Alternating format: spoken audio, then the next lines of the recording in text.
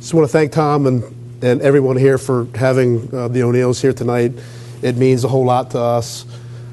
Basically, from the perspective of the O'Neills, while all this was happening and you all were doing your tremendous work, we were all just little kids. So Tom was asking me earlier, you know, well, what did you think about what was going on with your dad and all this career? We were 12, 13, 14 years old, you know, so we don't really have a whole lot of recollection about specifically what battles and trials and tribulations he went through to do the work that he did, but we do remember very, very clearly that from the time that he was let go in 1979, our worlds changed tremendously. But you know, I don't really want to get into that. It had a major impact on our family because my father was such a go-getter and a person that never gave up on anything that he believed in.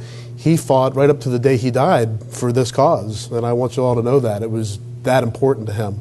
But he had another side to him that none of you ever saw, which was a real sweet side. He was a great dad, and he loved his kids very much, and he leaves us as his legacy behind and his grandchildren as well.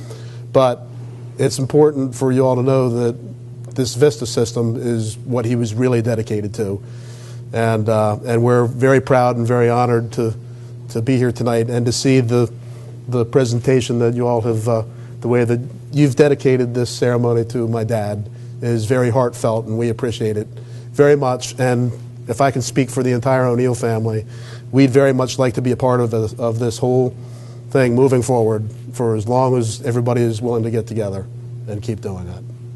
Thank you very much.